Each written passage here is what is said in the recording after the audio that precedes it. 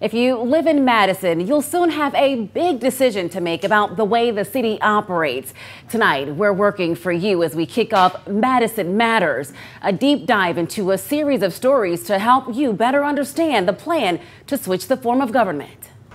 Days from now, the way of governing North Alabama's second largest city as we know it could change for the first time in decades. The choice at hand? Stick with the mayor-council way of running things or swap it for the council-manager form. The move would alter the mayor's role and create one for a city manager. The way it'll change is the form of government will go to a mayor and 6 council members. They will work together to hire a city manager, a professional that would be responsible for putting together that vision, a budget that supports that, and managing that. So how did the city get here? A big population boom, from as little as 400 people in the 1950s to around 60,000 now.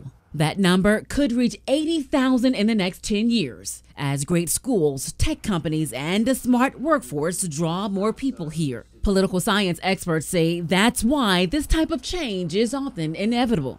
As more and more people move into these cities, it just gets more complicated. So it's harder for one person, especially an elected mayor, to really oversee that. And that's one of the points Madison Forward, the grassroots group behind the plan, is trying to make. One of its leaders, James Ross, serves on a task force charged with exploring the option.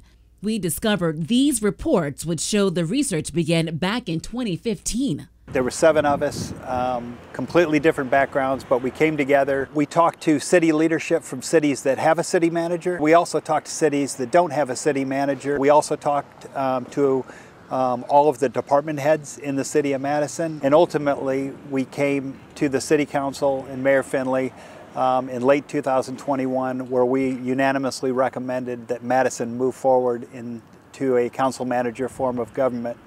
The Council Manager Act of 1982 makes it possible. Political analyst Emily Peck breaks down the law. It outlines how many names are needed to get a petition on the particular ballot, what's the process. It also states that the city manager could be removed by a majority vote of the city council. Tonight on Way 31 News at 10, I'll break down both forms of government and what the difference between the two means for you.